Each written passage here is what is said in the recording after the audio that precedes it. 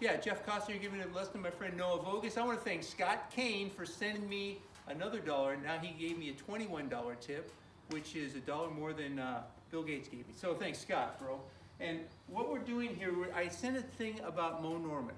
I talked to Moe Norman, got to know him many years ago. He said about the magic move about sitting, the Hogan sit, Snead, sit, and slide. But now, another thing Moe Norman told me, he felt like he never let the club cross. We know he did. I remember I was with Ledbetter, and they took a video of Moe, and Moe was talking. He said, there's something wrong with your camera because I never let that thing go.